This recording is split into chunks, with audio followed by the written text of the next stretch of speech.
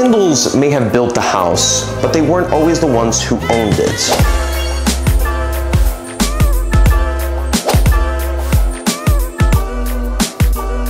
Originally, the rooms that now make up the parlor were once divided with a wall in between, and it would have been for the older boys and girls to have slept. Because it was a guest house, because they really only needed it for visitors who were coming in, they knocked that wall down, opened up the house, and made it more roomy. The kitchen actually was converted into a chicken coop.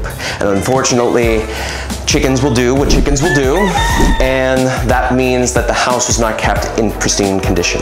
The kitchen was eventually lost. What we have here is a replica using photographs from the original home to know what size and shape it would have been.